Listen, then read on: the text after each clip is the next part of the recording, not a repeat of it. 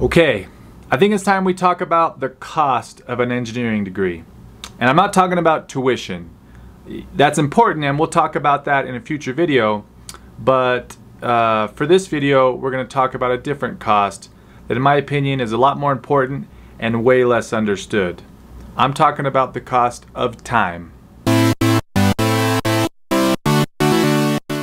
So to start, I want to make something perfectly clear. The cost of an engineering degree in terms of time should be viewed the same way as you view your tuition. Just as necessary, right? If you don't pay your tuition, you're going to get kicked out of school.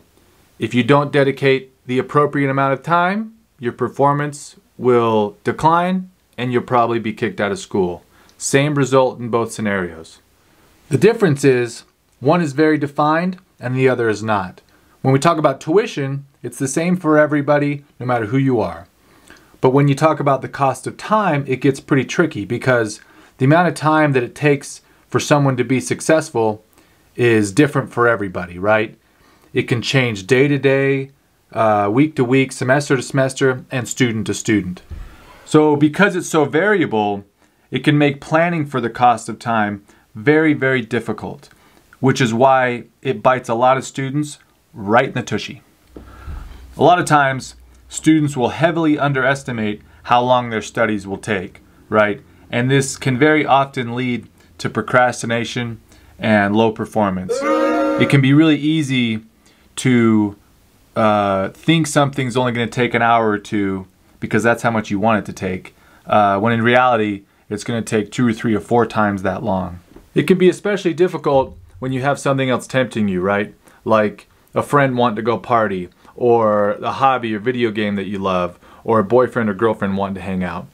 It can be really easy to confuse how long you want your studies to take with how long they're actually going to take. This behavior can really easily lead you into thinking like, oh, I'll just do that assignment in the morning, right? I'll wake up early and for sure get it done. Or I'll just miss the points on this one and I'll make them up on future assignments, right? I think we all can agree that's a pretty slippery slope, right? By not spending an adequate amount of time on your learning, not only will you be missing the points associated with that assignment, but you'll also be digging yourself into a little hole, right? Because come exam time, you won't have that knowledge potentially, and then we're talking a real impact to your grade. So I think you should kind of go away from trying to set expectations on how long something should take. Don't try to define how long an assignment or a study session or whatever should take. You should let your learning and let your studies take as long as they need, right?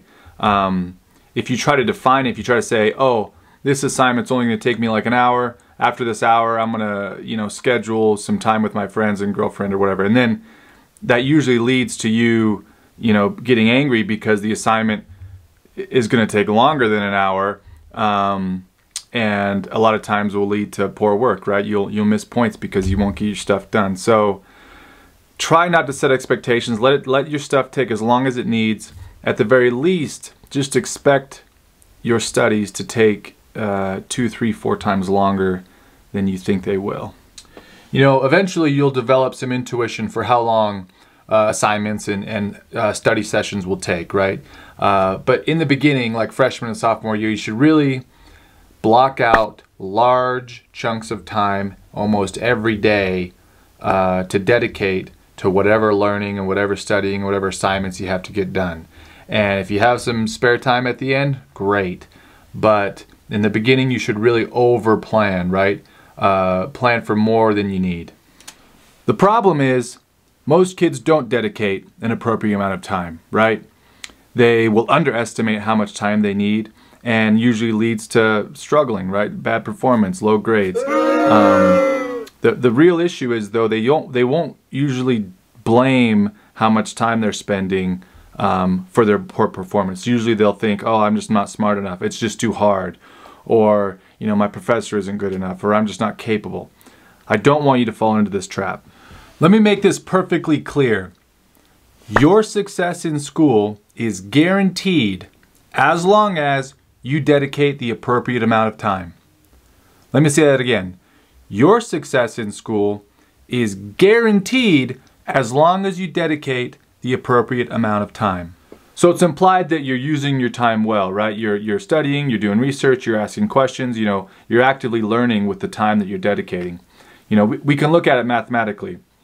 Actively studying multiplied by time equals good grades. This equation is true for everybody, no matter who you are. The only variable that changes from person to person is time. So you're just going to need to figure out what that amount of time is for you, right? What that cost of time is for you. Because make no mistake, it's a cost. It is required for you to graduate. And it'll change day to day, course to course, semester to semester, week to week. It's very fluctuating. But as long as you figure out that number and you pay the cost, you pay the price in time, your success will be guaranteed.